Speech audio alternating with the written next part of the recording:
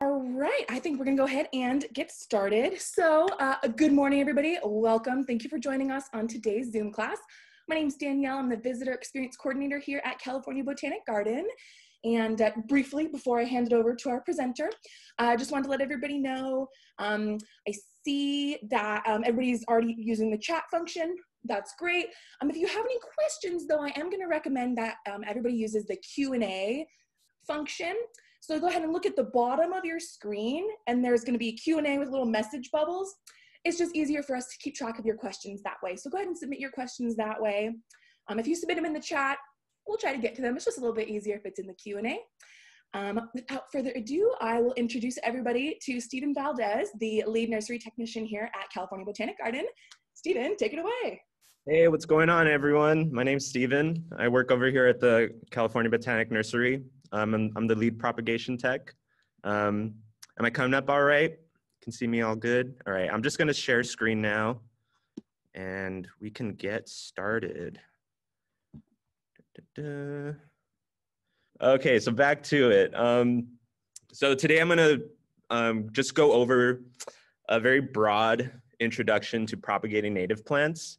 I'm gonna start off with just like a little bit of theory and going over some terms and concepts. My position is to get you guys to kind of consider how plants propagate themselves naturally. And of course, those are through two major methods of sexual reproduction and asexual reproduction. And so my idea is that by understanding that a bit more, you can then deduce how to manipulate those conditions in your home and try to kind of just control those environmental factors in your home and then hopefully get some success through propagating via seed, via cuttings, divisions, and last we'll touch a little bit on layering, all right? So yeah, let's first start off with just a very broad discussion on what plant reproduction means and the two types. We'll start with sexual reproduction. And you know, it's pretty obvious what that means. The result is the production of a seed. And whether that's formed from two plants, you know, the pollen from one fertilizing the embryo in the other, or sometimes a self-pollination in one plant, the result is a production of a seed that is genetically different, but it does look physically similar. And of course, you know, straight species do this, pitcher sage, Lepidoptera fragrans, or, you know, California buckwheat. Those all produce seed, they reseed themselves naturally. And yeah, that's just one natural way of reproduction, right? Of course, this is generally the easiest and least intrusive way to propagate. Although there are some setbacks being, you know, the time it takes to get a plant that's mature enough to begin flowering and really pushing out seed production, right? Also, another drawback is many cultivars and hybrids cannot be propagated this way. So if you're buying a Margarita Bop from the nursery, you can't expect to sow the seeds that it produces to get more Margarita Bop, right? You're likely gonna get like the default species version. You know, it's gonna be the blue flowering version rather than that vibrant purple. And then some cultivars or hybrids don't even seed, or the seeds they produce are sterile, in which case you have to begin to understand like other methods of propagating those plants. So yeah, I just want to spend this slide to really drive home the fact that seeds are so diverse. And what we're really talking about right here is the surface of this topic. I just want you to know that there's so much variation that variation then means we're looking at different methods, different techniques to break the seed coat to, you know, some seeds have a very thick seed coat. Let's see, like this pear, the seed coat is this brown orange color here, okay? And then we have this corn seed, which has a bit of a thinner brown seed coat. So yeah, just something to get you thinking. Some seeds are just very hard and they have a thick seed coat, in which case you can then begin to understand that, okay, maybe there's some process naturally that occurs to soften and break up that seed coat, okay? which we'll talk about a bit more later. Let's see. Yeah, and when we're thinking about these plants in their natural conditions, you know, some pretty obvious external environmental conditions influence seed germination. And it's these conditions that we're going to try to replicate at home in our own space. And things like available water, soil temperature, you know, it's warmer in the summer. Some species germinate better in the summer because of that. Of course, oxygen supplies. The soil that a plant lives in is a very clayey and saturated with water year round, or is it very humid? Stuff like that. Light quality as well. Some seeds, I believe it's some lettuce seeds that are photosynthetic actually, and they do respond to light. So that's another thing to consider. Or things like Nemophila, which germinate only in the absence of light, like complete darkness. That's another thing to kind of think about. And of course, in natural environments, the existing plant population plays a big part on the success of germinating seeds. You can't expect seeds to germinate very well if they're like immediately underneath like a toyon or something like that that's shading the soil and keeping it very cold year round. Also, some seeds require special events to occur before their seed coat can be broken, or before the embryo that's within the seed can be released from its dormancy. And some of these things are like fire, the acidity that occurs in digestion, seasonal temperature changes, which are basically just a simple winter season shifting to spring season. And of course, some flooding in some desert species, which would break the dormancy of those seeds. So with that knowledge, we can then begin to kind of make some judgments and do some research on, in this case, we'll use a toyon as an example. So if we learn more about a toyon, we could then learn more about how we can propagate toyon. So yeah, toyon heteromeles grows in a temperate chaparral, woodland, or forest. It's pretty moderate temperature. It's flowering season, May through August. That's, you know, mid-spring to summer. So now we're trying to think about, okay, when's the best time to harvest seeds, harvest the fruit? It's likely not going to be during these months. We're going to have to wait a bit, right? And of course, we can begin learning more about what kind of fruit it produces.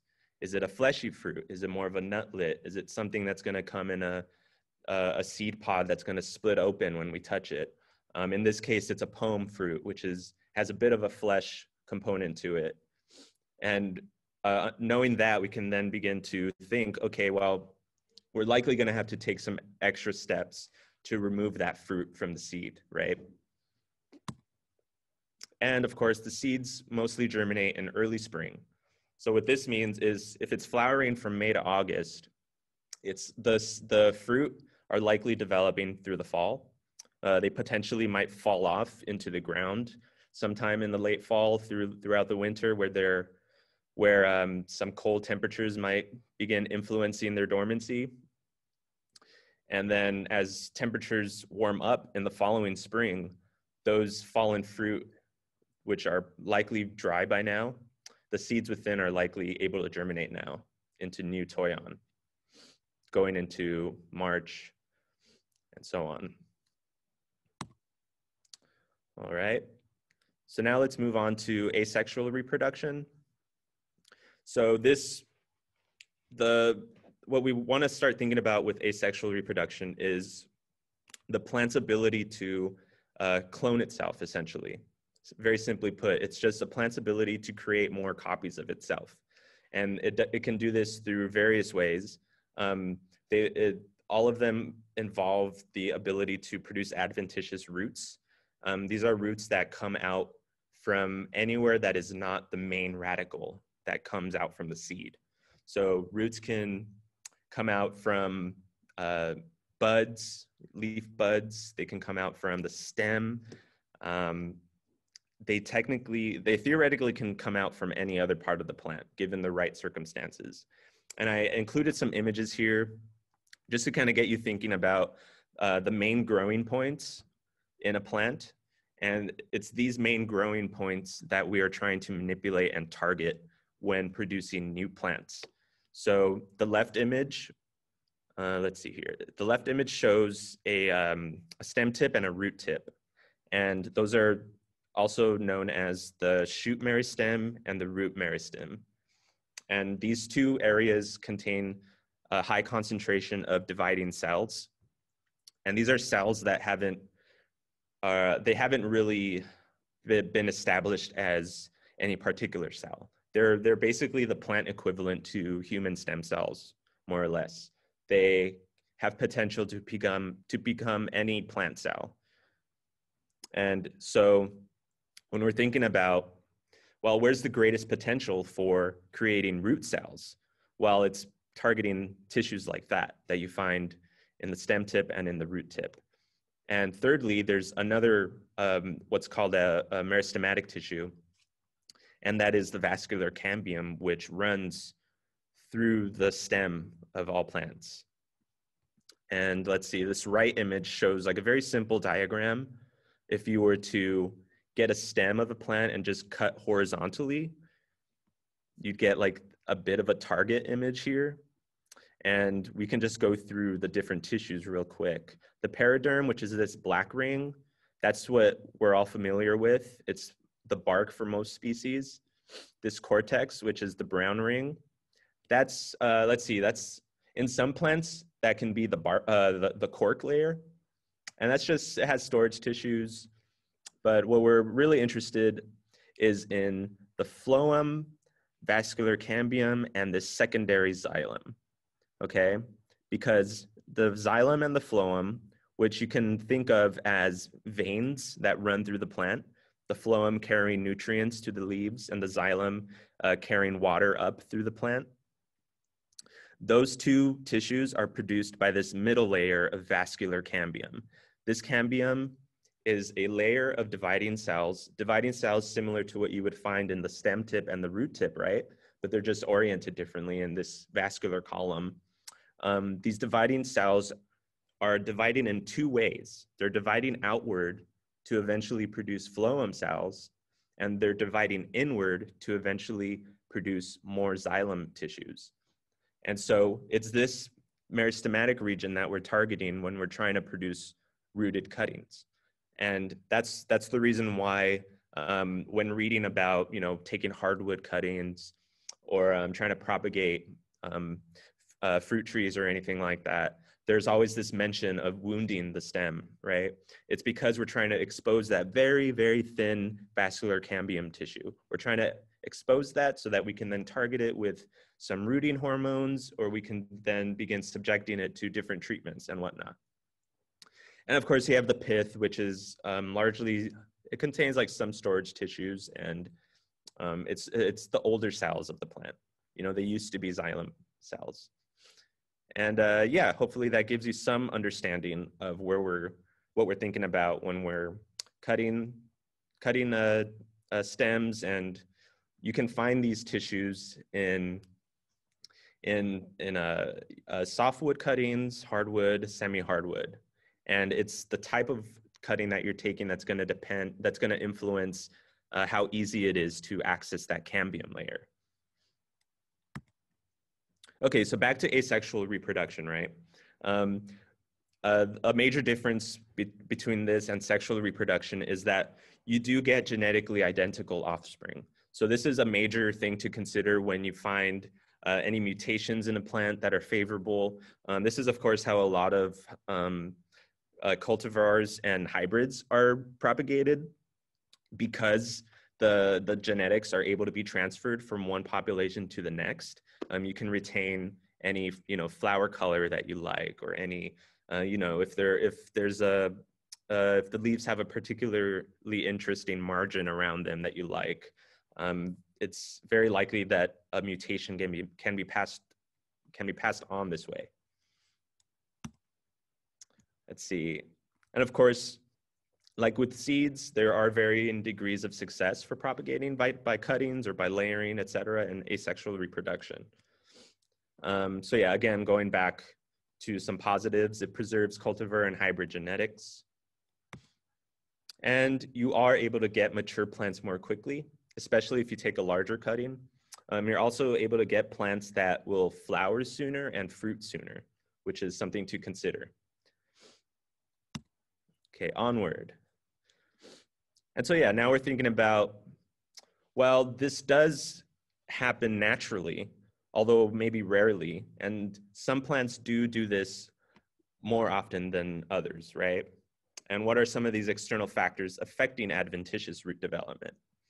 So simply put, just one factor is the soil proximity of these stem tissues.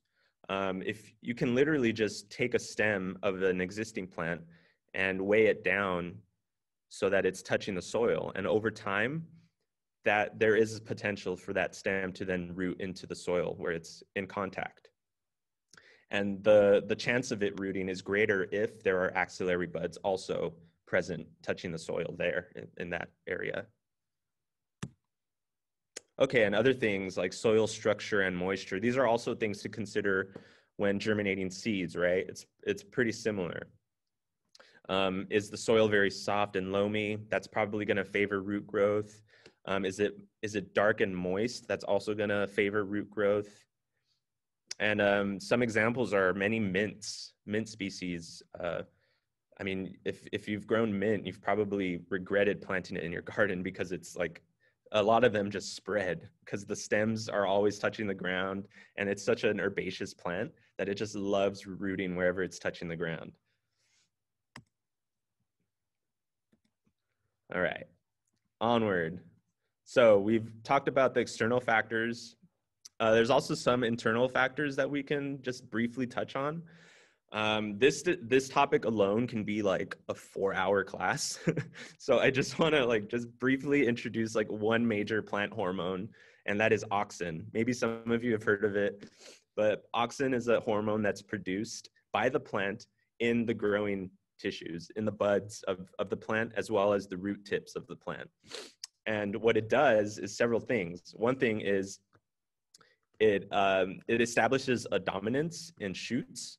So the highest point of a plant is producing a high concentration of auxin that's then overriding the potential for other buds on the plant to sprout. But for our purposes, auxin also increases the potential for roots to develop in stem cuttings. So yeah, that's one thing we'll go into a bit more further on. But let's also talk about the age and growth stage of your parent plant. You're likely not going to have a great success taking cuttings from a younger plant, just because there's not a lot to pick from. Also, if your plant that you want to propagate is flowering, that's likely also going to hinder the success of rooting because it's in a different growth stage. It's currently focusing on flowering, producing flower buds and all that, and as well as fruiting. So if you were to take cuttings of a flowering plant, you would likely just get cuttings that flower and then quickly die, unfortunately. So that's going back to the toyon. That's kind of why we're considering, okay, when's the flowering season? When is it producing fruit? When is it, not really flowering, etc. So yeah, let's revisit our theoretical imaginary toyon plant that's sitting right in front of us. We've already gone over that where it grows, it's flowering during the spring and summer. The fruit fall off sometime in the fall, and they're subject to cold temperatures throughout the winter, right? And then that following spring is when those seeds have potential to germinate. But now let's add in an additional detail that helps us determine when we can take cuttings from this plant if we want to propagate it that way. And so if we were doing a little bit of research, we'll find out that, well, the toyon begins putting out new growth in early spring. And so if we wanted to take cuttings from it, we'd probably want to try collecting in sometime in April, March, one of those months, because that softwood will root more easily for a toyon. All right, so onward. Let's see. Danielle, would you like to take a quick question? Anybody have anything to ask? Yeah, absolutely. So we were talking about the seeds germinating in early spring. Our question is, what exactly would be early spring? February, March? February, yeah, mid-February, maybe. Basically, when the days begin to start, the daylight is longer during the day, and temperatures are getting more to like, I would say, like upper 70 degrees, something like that. Yeah, that would be early spring. Okay, great. That's the only one I had for right now. All right, cool. Awesome. Okay, so we've had our uh, our lesson in theory in understanding how seeds are produced. You know, what conditions affect their germination, what conditions favor root growth, adventitious root growth specifically, as well as when some plants might be pushing out new growth that can then be targeted for cuttings, right? So we have all this knowledge. Let's start getting our materials in order. And I brought some, I'll try my best to show you what I have in person with me. I'll just like probably hold it up to the camera and yeah, we'll see about that. I also have a bunch of images to go through as well.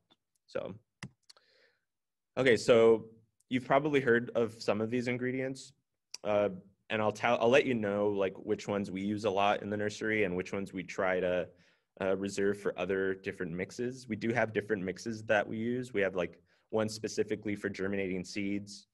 We have one that's for, you know, liner plants that are in little 2-inch pots. But yeah, they're all using the same ingredients, just in different ratios. So perlite is one of them. We usually get the medium-sized one. I've used the small size and it's pretty awful because it just gets so dusty and it's just not fun to work with. So try to go with medium size. I'm not sure if there is a large size, but anyways, perlite is, it's inert, it's chemically inert. It's not gonna contribute anything to the water that's being used to water it, or it's not gonna, there's no nutritional value to it. It's really just a substrate that can hold a little bit of water and allow for a lot of aeration in your medium. Coco coir, which is a better alternative to peat moss. It's basically a very fibrous, dark material that can absorb water. This as well will have just very minimal nutritional content in it. Maybe a bit of nitrogen, but it's not enough to really make a significant difference. And of course, peat moss, we do use this from time to time in the nursery. I am proud to say that we use coco coir in our production mix, and that is more sustainable.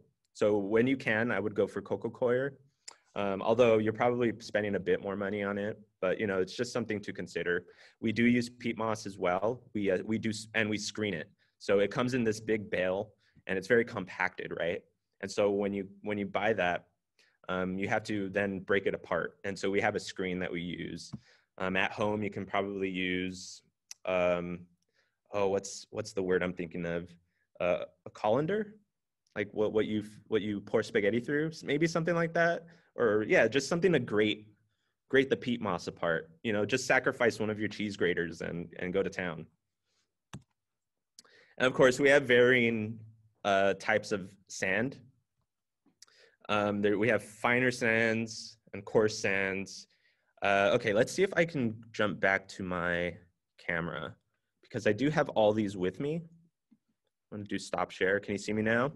Okay, so I'm just gonna hold up like our basic cement sand that we use in the nursery. We use this in our liner mix, as well as our seed mix for germinating seeds. And it's not that fine, right? It's more coarse than beach sand, but not as coarse as, let's say, I don't know, like a kitty litter or something like that. It's just somewhere in between. And then we also have a topper sand, which we kind of use as a makeshift mulch. And this is like the most coarse we get, our sand. And this is like a number, I believe we buy it from Wolf and Bargers and we get it, it's called like a number 12 silver sand or something like that. Okay, let's see, back to my screen. And yeah, I can show you some perlite as well, but let's continue with this list. Where are we at? What's going on? Okay, there we go. Oh, vermiculite. Also, we use vermiculite, not as much. We use vermiculite mostly for cold stratifying our seeds, which I'll get into in a bit. It has a bit more water holding potential than perlite, but it's not as great as something like peat moss or coco coir. It's also innate. It doesn't have any like chemical component to it or anything like that. Let's see, what else?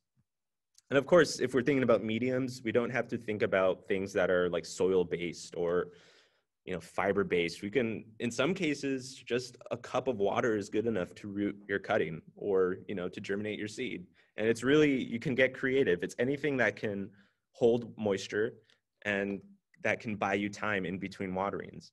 You can also get like wood shavings. Of course, try to get composted wood shavings or composted sawdust sometimes for cold stratting. Even like a napkin can germinate seeds. Like if you just want to get a paper towel, put it in a warm place in your home, throw the seeds over it and just keep it moist like every day. I've read of some people having some good success with that, as well as with rooting leaf cuttings and other cuttings. And of course, in a more sophisticated like lab setting, they use even agar to germinate seeds. And of course, that's getting into another discussion of like tissue culture and all that crazy stuff, right? Okay, onward. So we've discussed our ingredients. Let's look over the tools and equipment. Some basic bypass pruners, scissors, pruners for hardwood, scissors I use for softwood and smaller stems. A knife or a sharp edge can be used for wounding, again, going back to exposing that cambium, right? And of course, some refrigerator space is also good to have if you want to store your cuttings or cold strat, which we'll get into a bit more. Aluminum foil is always good to have if you're trying to do like a dark treatment. You can just prepare your seed flat, sow your seeds, and then cover it all with aluminum foil, which blocks out all the light. And plastic wrap and just various bags are good to have. The plastic wrap can be used to cover your seed flat, let light pass through, and also maintain some moisture and humidity within that little area. Same thing with bags. If you want to, you can even just get a plastic bag, like an extra shopping bag or something, and cover your flat with that, and it's good to go. Yeah, going back to transparent coverings, the goal here is just to control your humidity and the moisture of your substrate that you're trying to germinate your seed in. So yeah, if we're trying to think about like a quick and dirty way, you can just get, you know, your paper towel, which is moist, throw your seeds and just stuff all of that in a Ziploc and see what happens. Like you can probably get some good success with that. And yeah, containers for, you know, rooting cuttings, for keeping seeds, germinating. Just get creative. You can recycle some egg cartons or, you know, clean out your old milk containers and use that. Be sure to poke holes in it to allow for drainage. Of course, I have some nursery grade containers with me that I'll go over with you. So let's stop share real quick. Okay, so yeah, in the nursery, we use like these deli containers sometimes. We use these for storing seeds. Occasionally, we'll mix like small amounts of planting medium in there. Let's see. Also have, this is like a tray that we'll use for seed flats. You can see that the light's passing through the holes there, right? To allow for drainage. It's about, you know, 2 inches deep and, you know, maybe 9 by 9 inches wide. Okay, very small, very compact. We also have a much larger version if we're trying to produce a lot of cuttings at once. It's about like 4 of these tiled together. That's kind of the dimensions of it. And again, it has holes in the bottom to allow for drainage and aeration. That's very important. You need to have something with holes, otherwise you're gonna get an anaerobic smelly condition that's not good for germinating or rooting cuttings. Going back to our planting mediums, I do wanna show the perlite. Here it is right here. This is medium size, just so you get an idea, you know, compared to my fingertip. Okay, let's see. And I've got this screened peat moss. the consistency is much finer than when you get it in the bale. It's just very, very, very fine. Okay, like grated cheese, really. It's very satisfying to process as well. Okay, back to the share screen. Okay, let's see. So yeah, we went over containers. It's also good to have just various large tubs, large buckets, containers that are going to be easy to clean and prepare and mix your rooting media in, okay? This can be as simple as like a $5 bucket from Home Depot or like a $1 bucket from the dollar store, something like that. I use a oil drip plastic can at home, a plastic dish at home that mechanics use for like changing their oil or something like that. And I just use that for mixing my perlite and whatnot. And of course, some optional materials. Use these if you're comfortable with it. These are, things like bleach and alcohol. Alcohol is best used for metallic surfaces because it won't rust them out as much as bleach will, or if at all. Bleach, of course, don't use it in its concentrated form. It's always best to dilute it to a 5% or a 10%. 10% is generally the norm for work surfaces and for, tools and stuff like that. And there are some commercial products that you can buy that are specifically for sanitizing the surfaces of your plant cuttings, as well as seeds. The one we use in the nursery is called Fizan, and it's like a very concentrated soap, essentially. And it just surface sanitizes the cuttings, okay? And of course, rooting hormone, it's not always necessary, but it is gonna increase your chances of success. And I'll go over some brands for that as well. And a heating pad is always good to have. It's not, again, optional. If you're trying to root cuttings in the summer, you're probably in a good spot because it's warmer during those months. But if you're trying to do it during the winter, maybe you want to think about getting a heating pad that can give bottom warmth to the seed flat. All right, so we'll move onward. Danielle, is there any questions that or topics I can elaborate on? Yes, we do have a few questions. Yeah, of course. Let's see here. Someone says that they have peat compacts. Can plants take that, or? Oh, are those like little bricks, maybe? Not quite sure. Peat compacts. Yeah. I'm assuming it's like a little nugget of peat moss. I would try to break it up. Anything that's compacted when you're trying to germinate seed or root a cutting is typically gonna block out too much oxygen. It's gonna be too anaerobic, and it's not gonna favor root growth and gas exchange between the seed and the environment. So if it's mostly peat in that peat compact, then I would just break it up into just what it is, and then use that. All right, great. Let's see here. Cold stratifying, is it better to do it dry or wet using the vermiculite that you mentioned? Or does it depend on the seed? Yeah, well, we'll get into that some more, but yeah, there are some circumstances where you can do a dry cold strat. In the nursery, we do usually do wet cold strats, and that is using vermiculite and Ziploc bags, and it does largely depend on the seed. For the most part, though, a wet cold strat is what we use. More to come. Oh yes, very much. All right, let's see. Another one. The water here in the Claremont, LA area is very hard. Is it okay to use water out of the tap, or is it better to use a filtered water? If you're really trying to up your chances of getting successful germination, then I would use DI water. And in some cases, we do use DI water, especially if you're trying to germinate like, carnivorous plant seeds. I think they can't take hard water at all. It's really what you're comfortable with. It's not gonna be a deal breaker if you use tap water, even if it is hard like it is in Claremont. We do use mostly tap water here, and we're fine. So. Okay, great.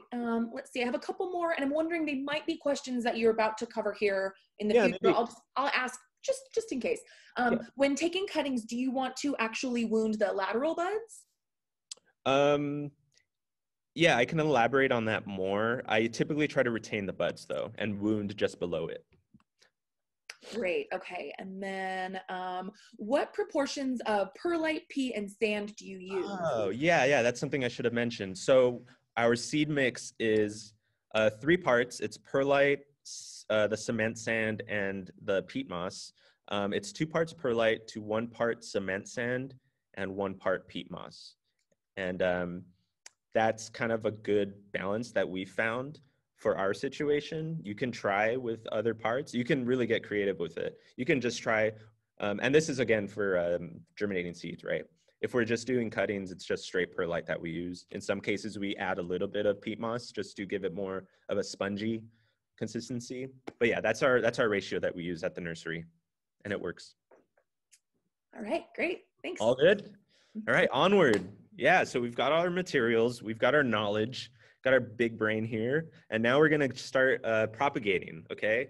I'll go over some like just brief step-by-steps and things to consider when you're propagating by seed. So let's go. So yeah, so if we're thinking about our imaginary toyon, right? The seeds are, the fruit that it produces are pretty fleshy. And so one step in preparing the seeds is likely going to involve drying the fruit. And that's going to allow it to be more workable, to be able to be broken up, and then have that seed exposed, okay? And yeah, that leads to the second step / topic, which is to separate your seed from the fruit. In some cases, it's a seed pod that, you know, it's pretty easy to clean, right? Like a legume of some sort, or like a poppy. Those are super easy. You just kind of break the pod open and all the seeds fall out, right? Or maybe it's like a little nutlet that's in a sage fluorescence. Those just need to be shaken out, and it's very easy. But I selected toyon because it is a bit more of a challenge to produce, to propagate from. So yeah, you separate from the fruit. This is kind of optional. We don't really, in the nursery, we don't do this step, but I believe the restoration department does, as well as the seed house. They employ this step, which is to kill any weevils and other insects that might eat your seeds while they're being stored and propagated. This is very important for acorns, from my understanding. There's a lot of weevils. Every time we get acorns in, they're always like riddled with holes. We have to kind of sort through them and find the nice ones, you know? But yeah, that's optional. The way to do that is to create a sealed container that at the bottom will have, you can like put a sponge at the bottom, okay? And saturate that sponge with alcohol or a nail polish remover. And then a layer above that, you put some cardboard, which serves as a platform for your seeds to lay on. And so you throw your seeds onto the cardboard and then seal that container and just leave it for about, I would say 30 minutes. And that should really just suffocate any insects. I mean, it's a bit graphic, but that's that's what you got to do if you want to save your seeds, you know. And yeah, we call that a bug box at the nursery. And I know that's the main method that bug collectors or like bug surveyors, that's what they use to collect their insects that they're studying. So yeah, there's a lot of information out there on creating bug boxes and bug containers like that. Onward. Getting a bit of lag here, maybe. Oh, there we go. Oh, jumped forward. Okay, and the last step is to prime or treat the seed, which I'll elaborate on more. Priming just means like soaking the seed with water. In some cases, you can throw it in a cup. Some cases, you can throw it in a cup and then just pour water over it and let that soak overnight from 12 to 24 hours. And that water will then imbibe the seed. It'll enter and saturate the seed and make it easier to germinate going forward. And there's also some seeds require special treatments. Again, going back to our slides, talking about those external conditions, right? Like burning or digestion or a cold stratification, an extended period of cold temperatures. These are some treatments that we can replicate at home if needed. And of course, that comes with, you know, researching the plant that you're looking at. Let's see, you can use, yeah, so separating the fruit from the seed, we use blenders. I think I have some images in here that I'll go over with you with. Yes, and of course this is kind of how we process some sage seeds. These are the dried inflorescence, and we just put those in this like rubber mat and we smash them to kind of break up those dried flower heads. we end up with something like that. These are sieves. These are copper sieves that are, various grades, various openings. This isn't super necessary at home. This is just something that we do to give us more seed and like just maximize our chances. This is kind of the final product on the left. What's on the left is what contains the seeds. What's on the right is like the very fine material that's been filtered out.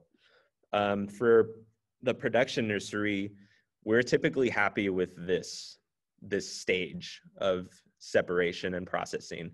You can see that there's still a lot of chaff in there. There's still a lot of dry plant materials from the flower head, but all the seeds are in there, and for our applications, it's fine. If you talk to someone from the restoration nursery or from the seed house, they're probably going to tell you that they take this even further. They put it in a blower. They really try to get only as close to perfect seed isolation as possible. And that can increase your chances, especially for some of the more difficult to propagate seeds. But yeah, you can use like, again, a colander or something like that. Maybe even get creative and use like a flower processor or something like that. Yeah, continuing. Okay, so let's get into the seed treatments, okay? Scarification. That's when we're trying to physically break open the seed coat that's covering some of these seeds. Going back to that image of all the different types of seeds, right? Some of them have very thick seed coats that might need to be opened up by hand. And scarification is typically the way that we do this. You can use sandpaper to just kind of scratch the seeds, a very fine grit sandpaper. Or, an alternative to this is to do like a boiling water soak. The heat can sometimes break open the seed coat. So that's something you can probably do more easily at home. Just take your seeds and boil some water and let it sit. Pour the water over and just let it cool down on its own. And that very hot temperature should give you some success. Let's see. There's a bit of lag on my end. Come on, okay. Yeah, okay, so again, the hot water soak, it's an alternative to scarification. And now let's get into cold stratification. This is something that we use a lot in the nursery. If we're thinking about plants that typically grow in alpine conditions, high elevation, they receive very cold winters, right? And if we're trying to germinate that in, sunny SoCal, we're gonna likely need to employ a cold strat. And that's typically like a 3-month period at anywhere between 30 to 50 degrees Fahrenheit. And in some cases, sowing seeds at this time of year in the late fall, going into winter is good enough actually. Or just sowing your seeds into your flat that you've prepared and leaving it outside. It's sometimes very good practice, and it avoids you having to, make space in your fridge or, try to find a cooler or something like that, right? It's a very, low effort method, right? Onward. I can get this working. Yeah, and so burning and gibberellic acid, these are kind of impractical for home use. You can look into them more if you're interested, but we do use it in the nursery. Burning is literally just putting some dry material over the seed flat after you've sown the seeds and just lighting that on fire in a controlled burn. And then gibberellic acid is a chemical that we dilute and pour over seeds before watering them in. So the seeds have already been put in their flat. They're already ready to go. They've been processed, right? And now we're just pouring this gibberellic acid that should liberate them from dormancy and like kind of force them to germinate. Priming, again, is going back to that 24-hour soak. That's a very easy thing you can do, and a lot of seeds benefit from that.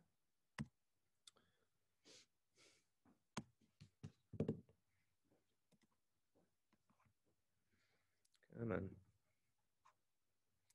Yeah, so here's how we do it in the nursery with the fire treatment. Those are just pine needles that we light on fire. This is for germinating Romnea coulteri seeds. That's the Matalia poppy. And there they are, the little babies coming up out of the burned pine. Very cool. Yeah, I would exercise caution when doing this, and I actually wouldn't recommend it for home use.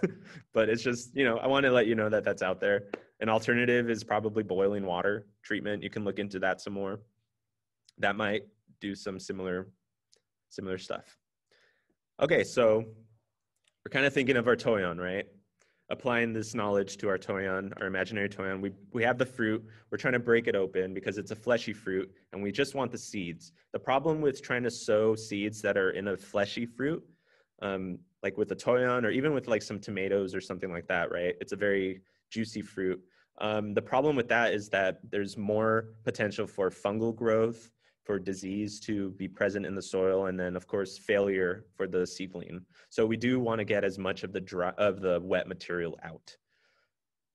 So yeah, we can break open the fruit, in which case we use a blender, and we spread that pulp over a paper towel or over a porous surface that can then allow us to dry it out. And then once it's dry, this is optional, we can then begin to crack it apart and break it apart. It gets like almost like a cracker consistency. It's kind of gross actually, but we break it apart and then the seeds separate very easily. And yeah, around this time actually is when we would sow it if we didn't want to cold strat, or if let's say we wanted to try to germinate these seeds in May. The toyon is flowering, we can't really take cuttings of it, and we have these seeds and it's May. We'd have to cold strat it for 3 months, in which case we'd wait from May, June, July, and August is when we would then sow those cold stratted seeds, and we would have some success. Yeah, so there's the blender that we use. Those are the toyon fruit that have been thrown in there, suspended in a little bit of water, and we just nuke that with the blender, and it breaks it all open. It looks really disgusting, but hey man, that's what it takes. And look, there it is. It's just like this big boogery mucus that we then put over a colander. And the idea then is to just kind of wash away any exudates, any mucilage that the seed might produce, get as much moisture out, as much fruit content out. And then it's that pulp that we spread over as thinly as we can over a newspaper or over a paper towel, and then put that paper towels positioned on a surface that's porous. Like a metal grate, a drying rack or something, if you have one lying around, would be perfect. Leave that outside, let it dry. You might see some mold develop, in which case I would say it's fine for most parts, but try to remove what you can that's moldy.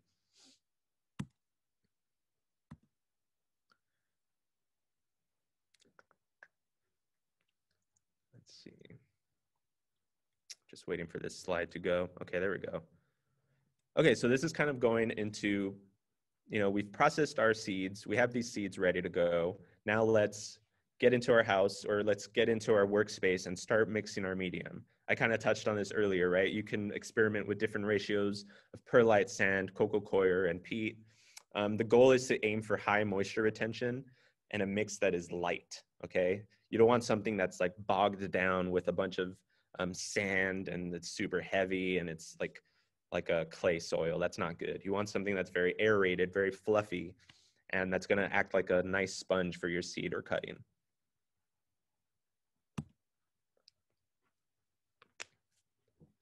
Let's continue. Yeah, sorry, there's a bit of a delay here. Yeah, it's always good to use clean, unopened materials. You can reuse these materials, like perlite, your coco coir. It might be a bit smelly if you're trying to do it in your house. If you want to use like the oven or the microwave, just be warned. But it is for the most part okay. Don't put any metal in the microwave, okay? But yeah, use plastic containers and stuff like that. I would use the oven if it were my idea. Or you can also just leave it outside during the summer in a sealed plastic bag, and it'll solarize in 90-degree temperatures, and you'll get clean soil in like 3 weeks or something like that. This is peak summer. And again, no fertilizers necessary for your seed mix. We're just simply trying to get the root to come out of that seed. And once the roots and the first true leaves have come up, then you're good to go. You can take it out of that seed flat and then stick it into a smaller pot to then the pot that can have fertilizer, that pot. And again, going back to this idea of a planting medium, these are seeds that are germinated in agar. And the function is still being served. It's holding moisture and allowing for gas exchange, and that will work. Okay, so let's then start planting our seeds. Your first step is to saturate your mix as heavily as you can before sowing the seeds. Okay, this is going to ensure maximum contact between your mix and the seed. And it's also going to allow you to apply a lighter watering after you sow. Okay, you're trying to avoid pooling all the seeds in one corner of your flat. So you saturate heavily, and that's what you work with. The planting depth usually should equal the width of the seed. So a larger seed should be buried deeper than the smaller seed. Some seeds like Eschscholzia californica, they just need to be scratched into the seed surface. They're so small, you just need to dust them over your seed flat and you're good to go. Something like a acorn though, that'll have to be buried, about an inch.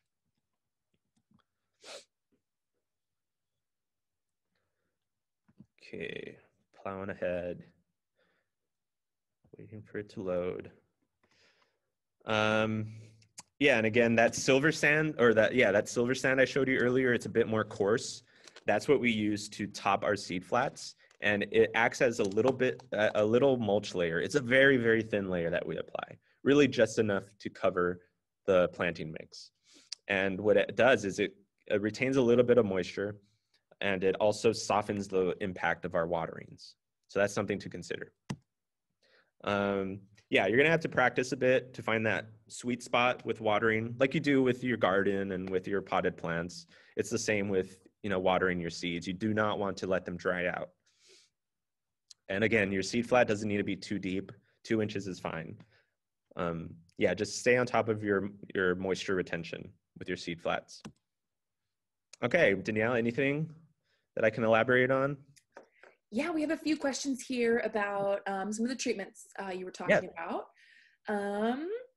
Let's see, we have a couple questions. Is there some type of reference book, website, or like a guide resource that gives us information about which treatments should be used for which plants? Yeah, so I have some books with me that I can show you guys that I did mean to show at the start. So this is like the Propagation Bible that I personally use. This is what I used in college and what I studied from. We'll probably send a picture of the cover to you afterwards. It's a very thick book. It's great for learning all the theory, all the concepts, all the and as well as the techniques. It elaborates on pretty much every type of propagation technique. And also at the very bottom, at the very end of the book, there is a reference section that details seed treatments and cutting treatments for different plants. It's not every plant, of course. It'll have just one ceanothus that it'll give details on, not all the ceanothus. So, but it's a start, definitely. And then in the nursery, we use this quick handbook, Seed Propagating. And it's very thin. It's really just a reference book. There's not a lot of information. You open it up and you get these lists. Okay, the left column is the plant name. I believe the next column just shows, what is it? Yeah, the common name and then a brief treatment. Some say, like this one says 3 months cold strat for this Western leatherwood. And, it's just a very quick and easy thing to read and just a starting point. So yeah, those are the 2 books that I would recommend. There are 2 or 3 websites that I have that I'll link that will link at the end of the talk that do have some free information as well. Everything in this slide set is from this big propagation manual. I use this for everything. It's awesome. Okay, so let me go back to my screen share. Anything else, Danielle? Yeah, we have a few more examples of seeds that might need specifically the scarification treatment we were talking about. Yes. Let's see. So some ceanothus need that. Basically, you want to look at the seed and if it has a very robust, hard seed coat, that will benefit from scarification. Anything that's more fleshy, something like a premature lupin seed that's a bit soft, that won't need scarification. That should be fine. All right, and then we had a couple questions about the burning treatment. One question is, what was the medium under the fire? And then the second question was, after you burned the pine needles that were on top, did you leave those burnt out needles, or did you?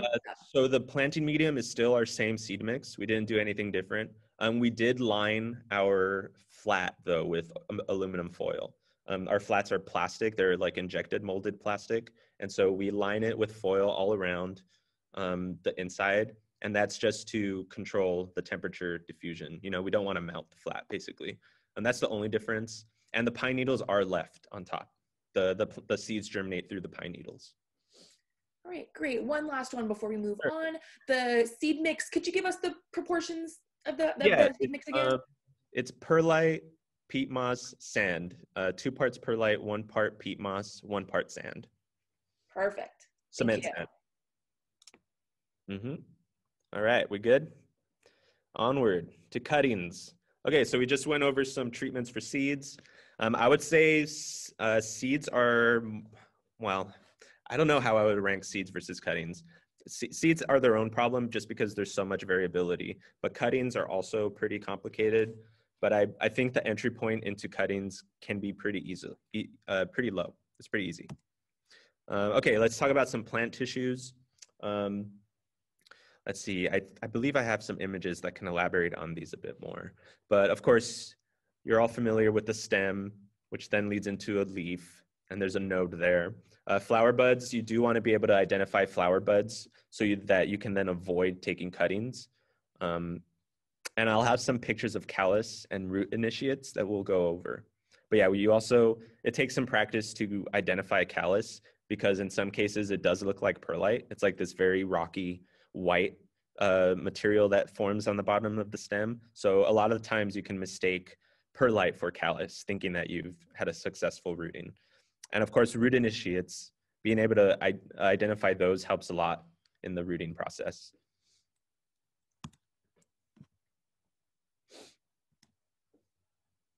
How are we with time, Danielle?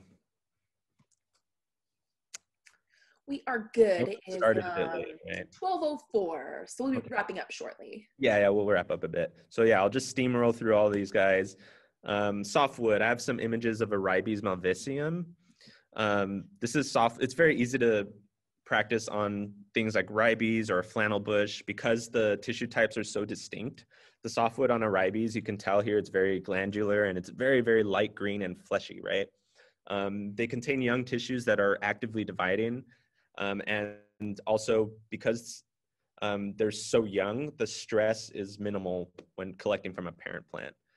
Some other examples that do well from softwood cuttings are sages and bush poppies. Yeah, hardwood bush poppies don't really do well, but softwood, we've had a bit more success rooting them. And the cons, of course, they are more vulnerable because they're so porous and young to over and underwatering. They lose moisture more quickly because they're so herbaceous. And also in some cases, they lack structure and are just overall difficult to handle. So that's something to weigh when you're thinking about what cuttings to take. And of course, hardwood cuttings, here's an example of that same ribes. It's not a great example because it is only about a 2-year plant, but you can see the difference between the hardwood and softwood. The hardwood's very, very dark. It's lost that glandular surface. You can take more rigid cuttings using hardwood. They can be larger, and they are the preferred method for cuttings of deciduous plants. Here's some examples. Willows, flannel bush does pretty well from hardwood. Your California grape is perfect to practice on. Yeah, if I was starting off, I would practice with a grape once it's gone dormant, once all the leaves have fallen. Berberis as well is a good one to practice on. But yeah, I should have thrown in just a normal Vitis californica. That would be a great starting point. But yeah, the problem with hardwood is they can take longer to root. In many cases, you do need to wound them to expose that cambium layer because the hardwood can be so thick, and you might have better success with the rooting hormone or stem treatments. And Yeah, it's not great to take hardwood cuttings during the rainy months because that wound is so much larger than on a softwood wound. I'm talking about the parent plant, right? So you want to take it in dry weather where that wound can have time to heal without moisture.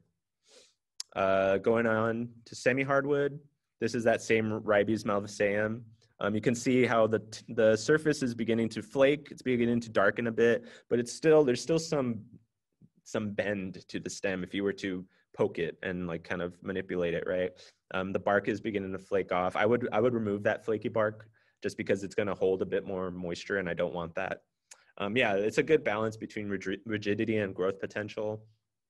We use soft semi-hardwood cuttings for penstemon, trichostemma. We do that a lot. We also use softwood for trichostemma. Flannel bush is perfect. Bush poppy, we have some success. And also the berberis that I mentioned before, we have some success with semi-hardwood. That's also pitcher sage that you have right there, some semi-hardwood on a pitcher sage. You could tell it's like a bit darker than the fleshy young wood, young stem higher up. And, because I picked examples that are easy to identify, but other plants like some manzanitas or some ceanothus, it can be a bit more tricky to identify the semi-hardwood. There's just so much variation. And they can be very leafy as well, which will require a bit more trimming and processing for your cuttings. Okay, here's what we use in the nursery for rooting hormone. This is an auxin solution suspended in alcohol. It needs to be diluted. So this is a concentrated form. I wouldn't recommend it for home use. We have something else called Hormex that we've used in the past, and that's a pre-mixed, pre-processed powder that you can buy. And that I would think is less messy. I personally haven't used it, but it's just something to consider. And of course, these chemicals aren't necessary. They're completely optional, whatever you're comfortable with. And so we kind of went over some cuttings, right? There's other ways to propagate. You can propagate via leaf cuttings or root cuttings. I have an example of a sage cutting here, and that's really just the tip of a sage stem with 2 leaves on it. And the complete length of it is maybe like 1/2 inch. And I was able to get roots coming out of that. And for that, I did use a rooting mix that's more water holding because I wasn't comfortable using just straight perlite like we do with our cuttings. So I believe I did a 1-to-1 perlite to peat moss because this propagule is so much smaller and there's a greater risk of moisture loss, right? Okay, onward.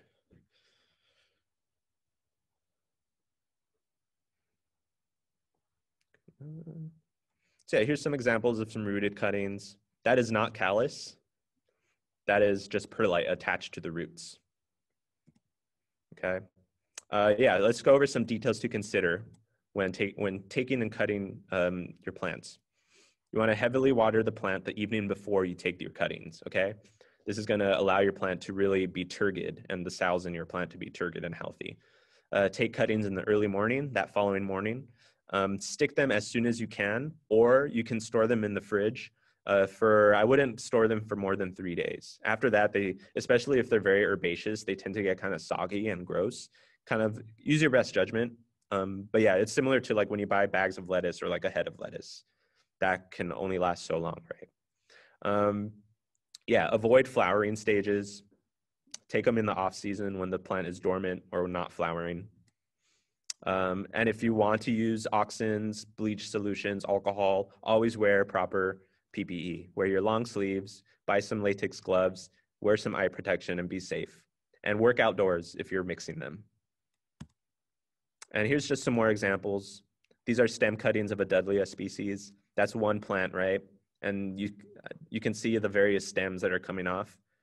So I cut them. It's very simple. It's good practice if you have a Dudleya that you're willing to sacrifice. And there are all the processed cuttings. Those will dry out for about a month. If you wanted to shorten that, you could probably do 2 weeks. And then they're just stuck into 100% pumice, just a pumice mix, or perlite will be fine.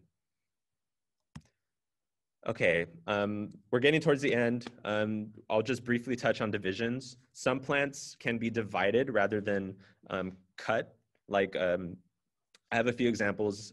Anything that grows from like a bulb or anything that sends off runners can be propagated by divisions. Okay, so here's an example of a corm. That's something you'd find in a dicotyledonema, which is a blue dix plant, right? They have these little bulbs at the bottom that's buried, and occasionally there'll be smaller corms that develop. And when you're propagating them, you can dig up this entire corm once it's gone dormant, of course, not when it's actively growing, but in the off season when it's dormant. You can dig it up and simply just pry them apart. It's very easy, and you get more plants that way. And of course, you can see these cormals, which are initiates. Those will eventually become new corms.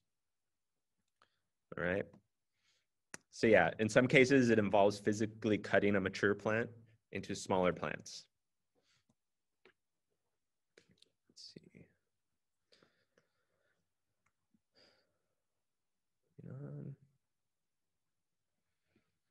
Yeah, so you need to do some research into understanding how your plant is growing. Some grow via rhizomes. Let's see, what's an example of that? I believe some mallows grow that way. A Malacothamnus, free Montii might grow that way. Some have tuberous roots that are very swollen and can be cut up. Some spread via stolons, which are horizontal stems that run along the ground. Strawberries are a great example of that. Those can be divided very easily. Let's see, Salvia spathacea, hummingbird sage. That's a very great plant to practice dividing on. And yeah, some plants like bulbs and corms can simply just be pulled apart. And I have an example of a Sisyrinchium that I can show in a bit. Onward.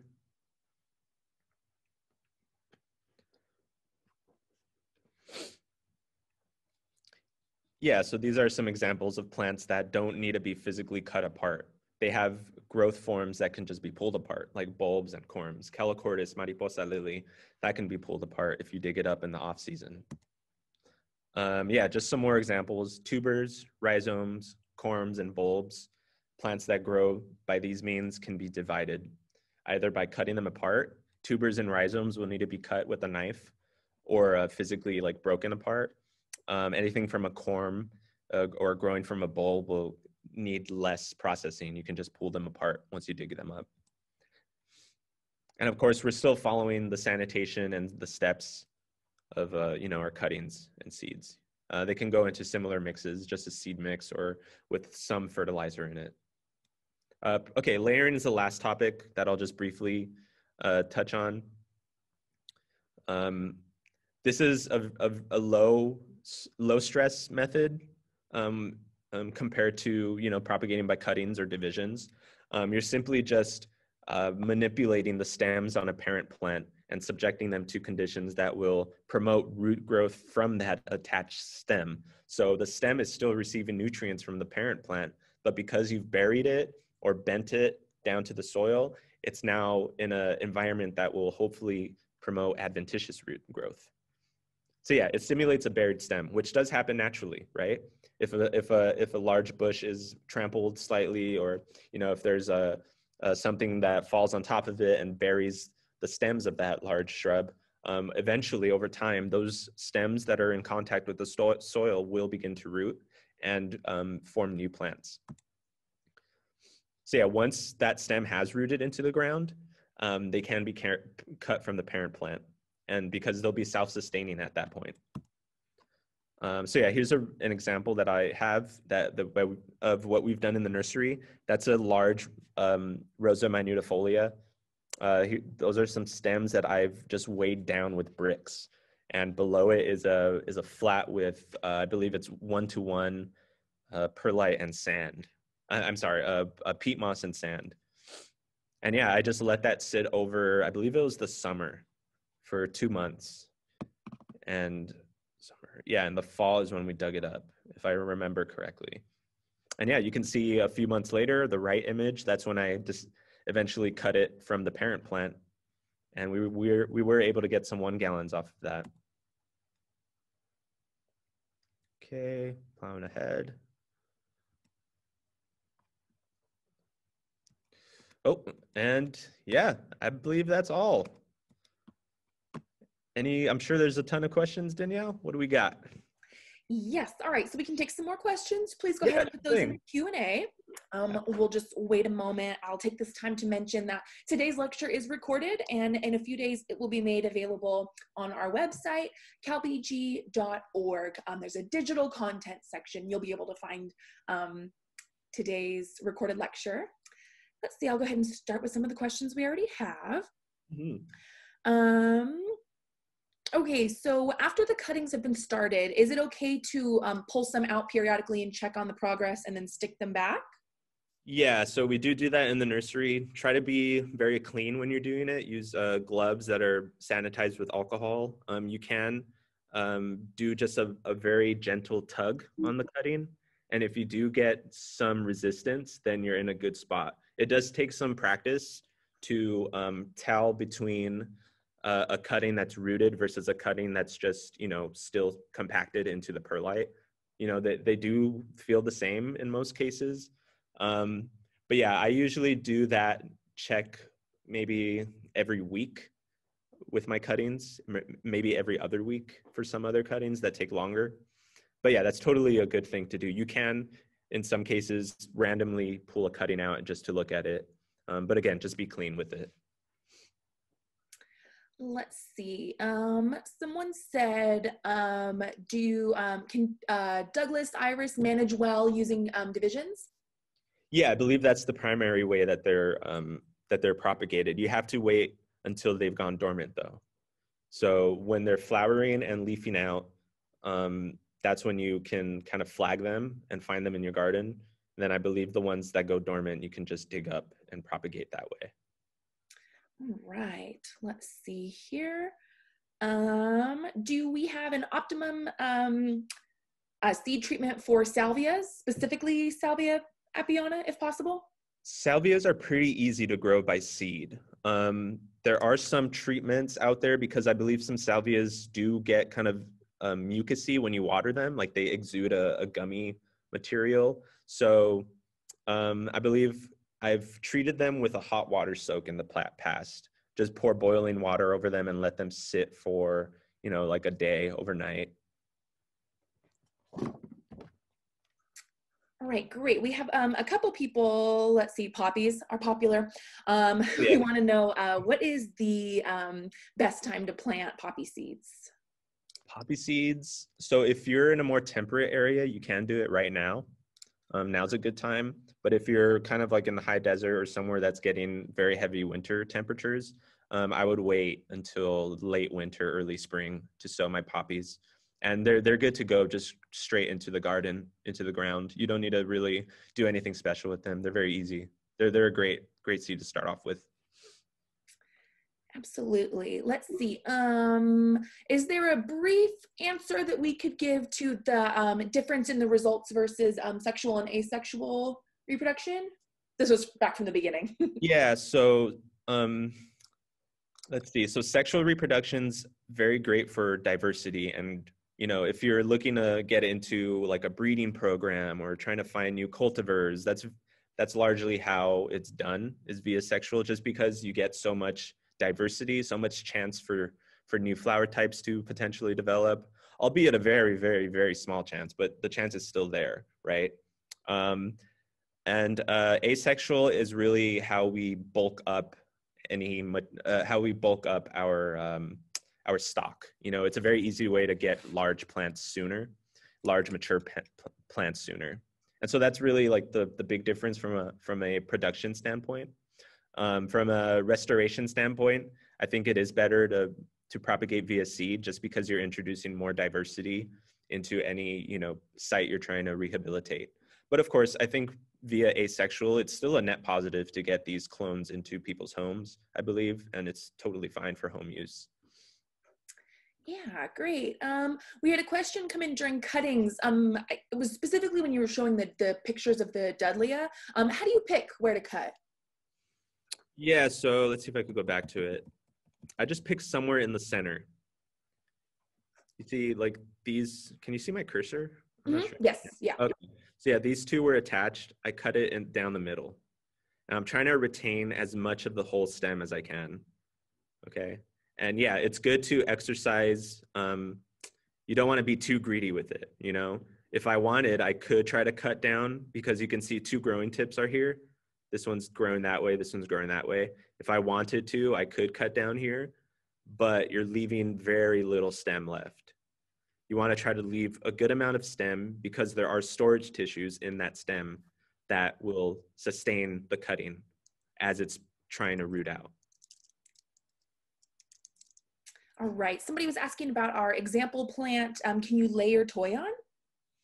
Yeah, you can. And there are several techniques of layering as well that I wasn't able to get to. There's air layering, there's mounding. Air layering is you select a part of your plant and you wrap it, you cover a section of the stem with peat moss or something very with high absorb potential, and then you soak that peat moss and wrap it in saran wrap, and then wrap that again with a layer of foil to darken it. And what that does, it simulates a buried stem, but it's suspended in the air because you're picking an upright stem on your plant. That's air layering. Mounding is the technique that I described, where you're bending the branch down to contact the soil and then weighing it down with a brick. Yeah, you can totally try that with Toyon. The drawback is it's a lot of work to set that up. You don't get a lot of plants out of it, right? So it's great for difficult to grow plants, rare species that grow very slowly that you don't really want to stress out. It's a very non-intrusive way. But again, it only yields, like a couple plants, because you're not going to sit there unless you're going to dedicate like an entire day to air layer like dozens of stems. It's just not that practical. Right. All right. Someone asked if you could show the cover of the thin reference book again. Yeah, of course. Let me go to stop share. There I am.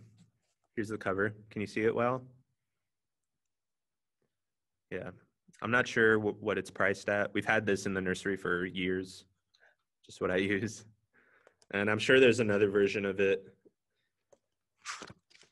We're going to send out, there's going to be an email early next week. Kristen will email everybody the names of these books that Steven mentioned, the website links he mentioned, and the link to the presentation once it's on our website. So she will email everybody those titles, so we have those handy.